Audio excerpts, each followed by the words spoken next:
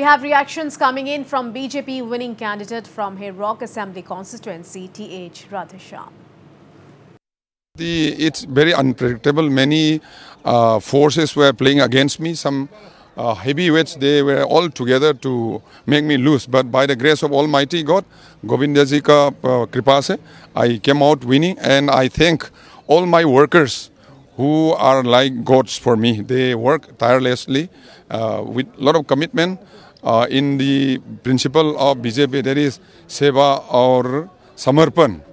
Work, serve with dedication, and with their hard work and commitment, I am able to win. I completely give 100% credit to my workers and also the central leadership with their help and guidance, and also the hard work and commitment from my mandal and also my workers.